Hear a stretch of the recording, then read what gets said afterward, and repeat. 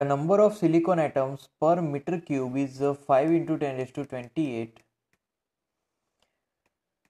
This dope simultaneously with 5 into 10 raised to 22 atoms per meter cube.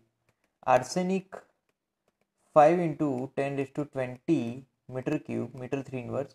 Calculate the number of electrons and holes given. Ni is given 1.5 into 10 raised to 16.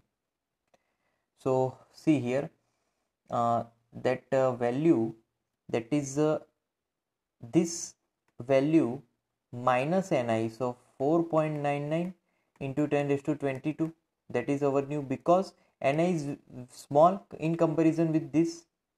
So that is our here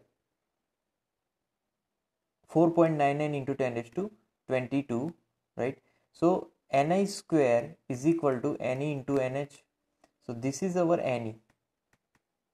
So Nh that we have to find, right? Calculate the number of electrons and holes.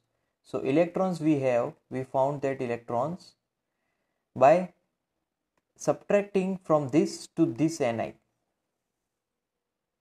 So Nh is equal to Ni square 1.5 into 10 raised to 16 square upon Ne is 4.99 into 10 raised to 22. So is equal to 1.5 into 1.5 upon 4.99. So that is 0.450 into 10 raised to 10. That is our Nh. Is the material N or P type? So here Ne is greater than Nh.